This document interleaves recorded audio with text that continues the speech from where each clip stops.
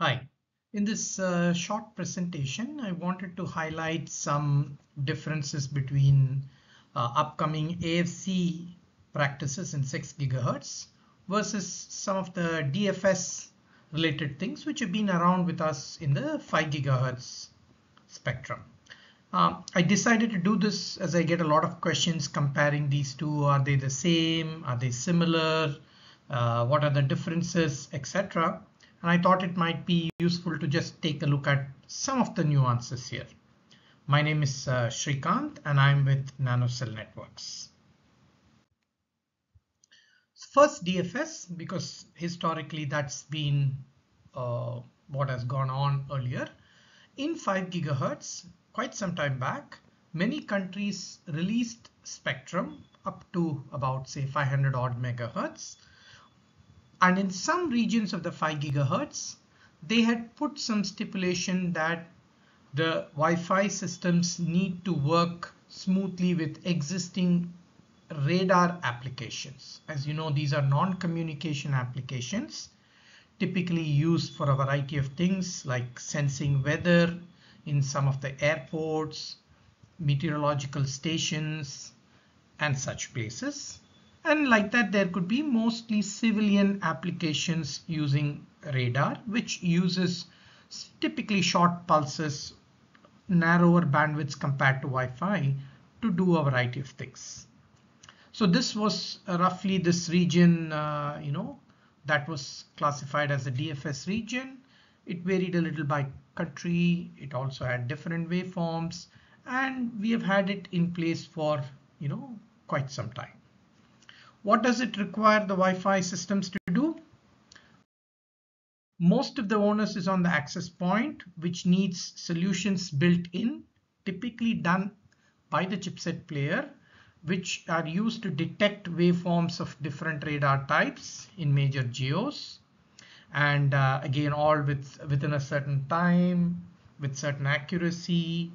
And the access point, once it detects a radar within thresholds and so on, has to inform the clients associated using typically the channel switch announcement or the extended channel switch announcement.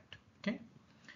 Clients on their part need to support this so that they can move to a channel which is non-DFS or for which DFS check has been done by the AP through various other means. Okay, so this has been around for quite some time.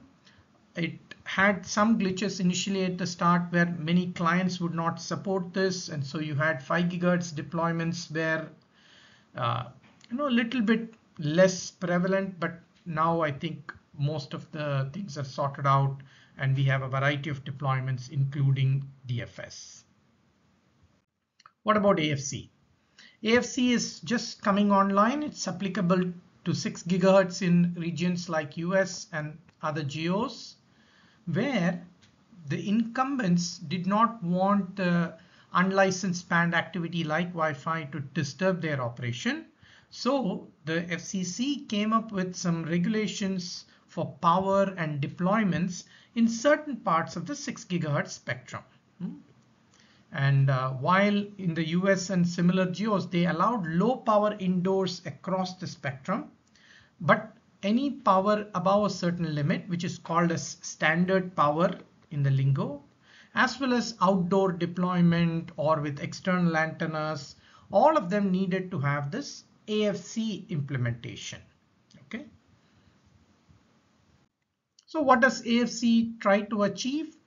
So one of the major incumbents is the point-to-point backhaul systems used by a variety of operators. And what they want is protection around a certain area of their communication from any unlicensed band usage. So that is in a nutshell what AFC is trying to implement. Okay. And as I said, this is only in certain parts of the 6 gigahertz spectrum, not in all parts of the 6 gigahertz spectrum, because of certain types of users and their details which are known to the FCC to help us achieve this objective. So how does AFC roughly get implemented? So an access point could use a location system like GPS, not mandatory, and contact an AFC operator typically once a day. Again, there are lots of rules and regulations, which would in turn have information from databases opened up by FCC and similar regulatory domains, and would advise this access point about channels that it can use or channels that it should avoid, power levels, etc. Okay. It could be either done from the access point or some proxy unit like a controller typically used in enterprise and such campus deployments. Obviously, this is still not implemented fully. I think still we are in the very early stages, should get off the ground very soon.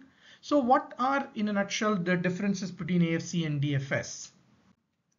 So remember, DFS detection was left to the AP implementation. As I said, usually the chipset player comes up with a solution. Typically, this is radar waveforms, which are probably deep inside the chip solution, where they detect the radar and then act accordingly.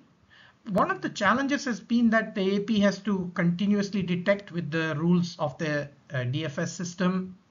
There are lots of false positive cases, which has been a problem for the industry. Unnecessarily, disrupting operations when there was no radar, etc. And I think some inflexibility other than what has been built in to the AP chipset side, you couldn't bring in new waveforms. AFC looks like a very futuristic technique because this now is a spectrum database kind of approach.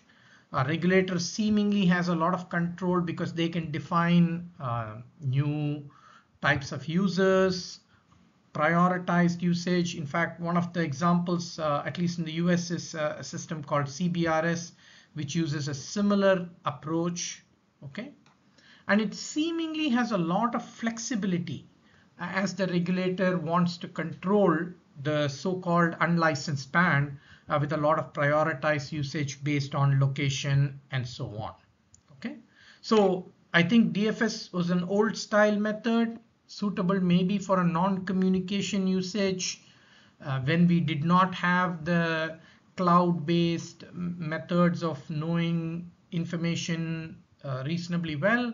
I think today we are in the era of a database-based spectrum access, and if AFC is successful, I think it could open the door for a way to regulate spectrum, at least for the unlicensed bands, much different from what we have seen in earlier times.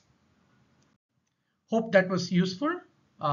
Please take a look at our website for more information. We also offer courses through Wi-Fi Now Academy. Thank you.